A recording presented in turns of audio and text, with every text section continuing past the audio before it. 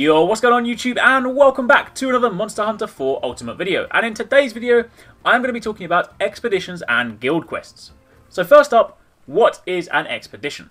Well, if you've played Monster Hunter 3 Ultimate, then expeditions are very similar to the free hunts you were able to go on. But in the event you haven't played that, then an expedition is a quest set in the Everwood where you have no prior knowledge of the map, the layouts will differ each time you load in, and monsters can and will appear throughout.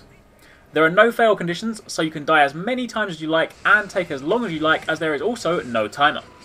And once you've had enough, you can either end it from the menu, or you can reach the cart at the end, which I'll explain more about in a moment. Hunting monsters will net you caravan points, which are the points you use to multiply items at Wycoon, as well as the points you spend to upgrade various village options. So they are something you always want to have.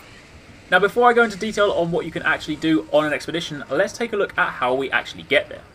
On your bottom screen, the touchscreen, if you bring up your map, you will see a blue seal or stamp icon. This is an expedition. Mine is currently sparkling, which actually indicates that I have a rare expedition. This just means that in this rarer ecosphere, special monsters can be hunted, and there's also the chance to more easily find valuable items. I'll speak more about how you increase your chances of getting a rare expedition at the end of this video, but for now, let's take a look at what this screen tells us. First and foremost, on the left, it lists the monsters that are known to appear in the expedition. A total of 5 monsters can spawn throughout if you stick around long enough, but the known ones are listed. So in this case, Najarala and Kechawacha. Then on the right hand side, it lists the environment, which is currently unstable. This means there's a chance that monsters not listed on the left have a chance of appearing.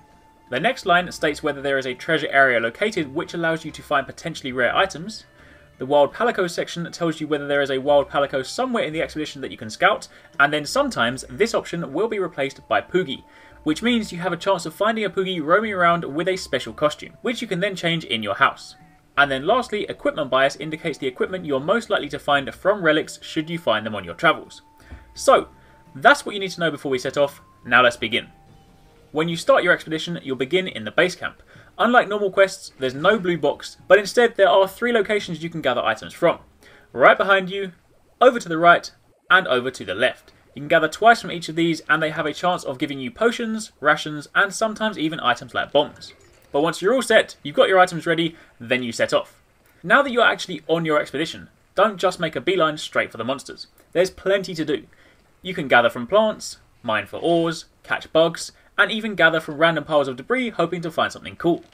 Then, as mentioned, if it's listed on the card, you have a chance to encounter a Wild Palico, speak to it and you can scout it, and then hire it at the end of the quest. Eventually, when you progress through different areas, you'll stumble across one of the listed monsters, or if you're really unlucky, both of them at once. You can fight it, or you can run away, it's up to you, but if you've come this far, you may as well kill it. Once you kill the monster, you'll be awarded with caravan points. The harder the monster, the more points. Plus, killing this monster also increases your chance of getting a guild quest, which I'll speak about at the end of this video. Having killed the monster, you now have options. Remember, you have no time limit, so if you want to get the most out of an expedition, you should stick around for a while. The longer you hang around, the more monsters you can encounter. And most importantly, you are on an expedition. Explore, climb stuff, it's awesome. But once you've had enough, progress through the areas until you reach the caravan. At this point, you can use this to end the quest. It's always best to end through this as opposed to the menu, as you net yourself some additional caravan points for doing so, but just before you leave, speak to the old man over here. You'll find him in regular quests as well. Sometimes he trades items with you, sometimes he just gives you items. Either way, it's free stuff, why not take it? Once you're done, interact with the caravan and head home. At the end of the quest, you'll collect your rewards like usual, hire your Palico if you scouted one, and then you'll be taken to this, your results screen.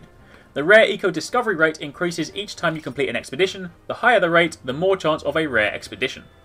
And now, the other key thing about expeditions is something I mentioned earlier, guild quests. As I said, killing large monsters gives you a very good chance of being awarded a guild quest at the end. Collecting shiny drops from monsters also increases that chance, so it's always good to hunt monsters and collect shinies. And in this case, seeing as we killed Najarala, I got a guild quest, hunt a Yankut Ku. So return to town, and now we can take advantage of that. If you open your menu, go to page 2 and scroll down to guild quests, on the bottom screen it lists the guild quest you currently have. In order to be able to go on these quests, you need to register them. And once you've registered it, it disappears from the list. I currently have 4 here, so for the time being, I'll just register this level 1 Velocidrome. Tick the box, hit register, and now head over to the Gathering Hall. Speak to the quest lady and select the Guild Quest option. From here, you can see I can now go out and hunt a Velocidrome.